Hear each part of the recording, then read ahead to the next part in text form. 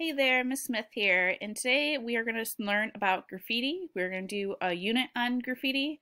So you might think it's a pretty far jump. If you think back for a couple weeks ago, we did a unit on public art. Then we just finished up architecture. But if you think about it, they all kind of go along together. So we talked about public art being art that is on the side of buildings and it's incorporated into the city and town structure, such as the art on Main Street in Sylvania. Then we talked about the architecture, so the different components of buildings that make it an actual visual style of art. And now we're going to talk about graffiti. So this is artwork that is on the architecture of most buildings. I do want to mention there is a difference between graffiti and public art. Public art, if you remember back to that video, is artwork that is made for the public. So usually the government or special donors will pay for that artwork to be made. The public has some kind of input into that artwork and even sometimes helps make that artwork. And so it's something that is legal, public art. Graffiti, on the other hand, is not legal. So it's an illegal art form, but it's a whole style of art on its own. So I wanted to talk about that. If you look back in this picture here, maybe you'll notice a few of these characters back here. Maybe they look a little familiar to you. I noticed some of these Sesame Street characters in here. So moving on, what is graffiti? Graffiti actually comes from the Italian language. It's derived from the word graffio, which means to scratch. So originally, graffiti was writing and drawings on walls or scratches inside the walls that range from a simple written words to elaborate wall paintings, which we know of today. And we'll look at a few examples of the older style of graffiti, because obviously they did not have spray paint way back in the day. So a brief history on graffiti. We're not going to get very detailed on this.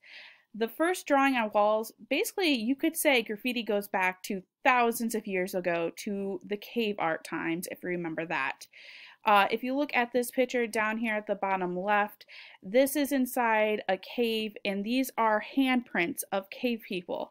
So obviously they didn't have spray paint, so they would chew up berries and other different kinds of materials that would give them some kind of pigment, and then they would use that to print their hand on the wall.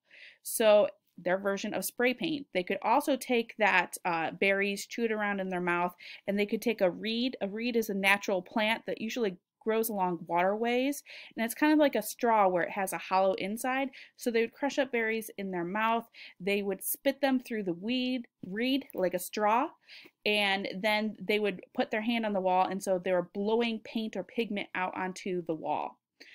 Ancient Romans also carved graffiti into walls. So this is actually an ancient Roman style of graffiti where this is etched inside a wall, and you can kind of make out it's kind of like a horse head figure here. So basically it's illegal, or not supposed to be there, but people, that's their form of showing their self-expression. Obviously, if you remember back to cave art days, cave art people couldn't speak. They didn't have a written language. So their handprints are kind of like, hey, Steve was here kind of a thing. Moving on, we're going to talk about more of the modern style of graffiti. So if you look at these pictures down here, like this style, what we know of today is modern graffiti. Modern graffiti first started in the 1960s. It first appeared in Philadelphia and then moved on to New York, especially in the subway system. Graffiti evolved alongside hip-hop music, so it kind of was influenced about what was going on in music and also what was going on in culture at that time. And unrelated to hip-hop graffiti, gangs at that time in the 1960s and 70s used graffiti to basically mark their territory as a way of saying who belonged on what side of the street or area of the town. The one thing you'll notice is graffiti tags, which is probably the most common form of graffiti. So you can see two different tags down here. So obviously people did not want to sign their name on a wall. You're not going to say like, Steve was here. Especially with your last name, because then you're doing an illegal form of art. The police could easily find you and then send you to jail or give you a fine for doing graffiti on illegal premise. So a lot of artists that do graffiti come up with a tag name. So this is basically like a nickname or a name they go by as an artist to basically signify that they were there and that's their art. Tag names have different kinds of fonts. You'll notice a lot of the letters kind of overlap. There's also a shadow effect on most of these. You can see this one, this has a black shadow. This one has kind of like a layered shadow effect to kind of show a three-dimension to these different types of graffiti. Usually all graffiti is very brightly colored as well. So moving on, uses of graffiti. So why do people make graffiti on walls or other illegal areas of buildings? Well, there's tons of different reasons. It could be political or anti-government. So you have to think outside the United States. Yes, we have graffiti here, but there's actually graffiti all over the world. So whether it's someone upset about some kind of political argument that's going on, rebelling against the government and what's going on, not everybody has a democratic society like we do. Anti-war. So I'm not just talking about World War I, World War II. There are wars in between countries all the time, especially third world countries. Personal expressions is a means of communication. Some people feel like their vote, their voice does not matter, and so they want to get out their opinions and what their thought is on a different subject matter. So it's a way for them to communicate. Rebellion against authority, whether that is political, it could be police related, it could be many different things. A lot of people when they rebel like to show it in an artistic format, which is sometimes illegal, like graffiti. Communication for the disadvantaged. So again, some people feel like their voices are not heard, especially if they live in a low income part of a town or city. They might not feel like they are heard. And so this is a very easy way to boldly put their message out there. Culture identification, that kind of goes along with the hip hop society as well as gang related. Advertisement. So a lot of people now love the graffiti style and want to make it and do it in a legal manner. So if you look at this picture up here, this is actually two different shipping containers that are stacked on top of each other. And Adidas, a company that we all well know, has paid an artist to actually do the graffiti style but do it legally on shipping containers and use it as an advertisement. And then we have beautification, decorative, or high art. So a lot of that comes from low-income areas. If you go to a low-income area, the buildings around there are not beautiful like the ones that I showed you in the architectural video or the Gothic art. It's a lot of factories, it's a lot of abandoned buildings, it's a lot of low-income housing. You're not going to see fountains and statues and stuff like that that we have on Main Street in Sylvania.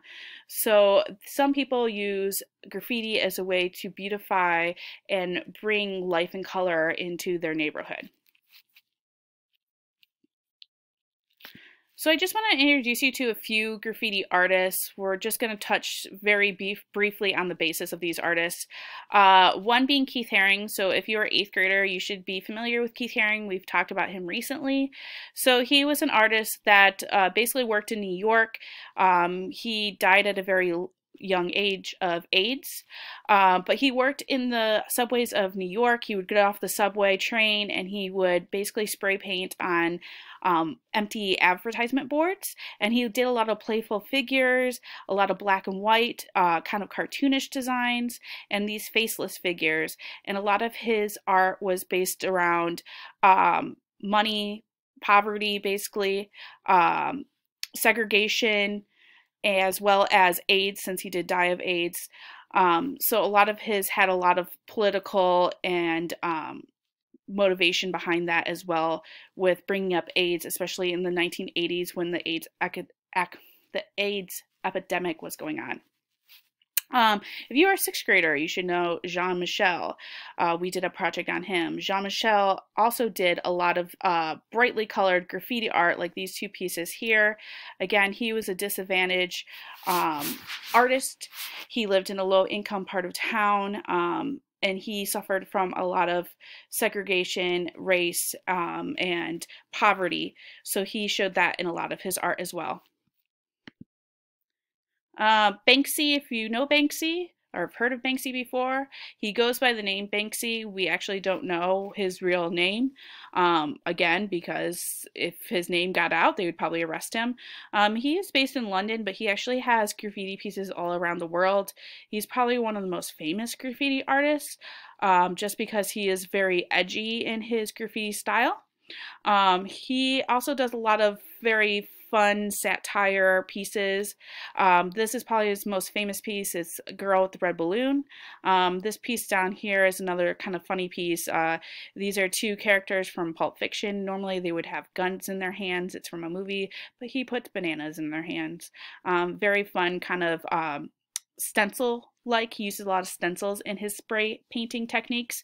Stencils, once you make them, you can basically take that stencil around the town at night. All these graffiti artists work at night as well, so they're not caught by the cops. And then when you can take that stencil and reuse it as many times as possible, and then you can just use a stencil and spray paint through it. Shepard Fairey, this is his actual real name, and this is actually what he looks like. He is an American artist. He's probably pretty well known for some of his political campaigns that he did. So he did, when Obama ran for office, he did this big campaign for Obama. So that is a very well-known art piece of his. He started off his campaign with this Obey stencil. This is Andre the Giant. And he made a bunch of these stencils and put them all around the United States. And then probably his most recent work are these kind of collection of posters that show different parts of people that live in America. So, Native Americans, from African American to Islam to Hispanic. So he kind of shows the different faces of women, especially minorities, that live in the United States. And I think they actually turned these into stamps as well. And then one more artist I want to touch base on is, his name is Invader. That's what he goes by, Invader. And why he is kind of different is that his graffiti is not spray paint, it's actually these mosaic glass tiles. So these are tiles that he then takes and puts them onto different parts of buildings. Again, he works at night, but what's great about these little mosaic pieces is they're really small, and he can pre-make them at his house or factory, wherever he works, and then they are kind of like on a mesh piece of paper, and then he can just basically slap these up here with a little bit of mortar or kind of like concrete, and then they are stuck there basically forever. And if you notice, his artwork is very pixelated, so he's very inspired by 80s kind of Atari old school game style. And if you did the make 8-bit art for one of your projects at the beginning of this online schooling, this should look very familiar. So it's almost like pixelated art he does. He does characters that are commonly seen, so like Ninja Turtles. This is from Pac-Man. You can actually see him up here. He does do larger pieces. Again, at night, he's on top of a roof, his face is covered, and he does go by the name Invader. He is currently still working. He is a French artist, but he does travel around the world. A lot of his pieces, just like Banksy and a lot of these other famous artists, they usually get defaced or stolen. And they are worth a lot of money if you actually get one of these pieces. But not a lot is known on him, since he's pretty incognito like Banksy. And then moving on, I'm going to post just a short little 4-minute video. I believe it's a TED Talk that just talks about graffiti, whether we should classify it as art or if it's vandalism. So I'll put that in a link under the classwork so you can watch that.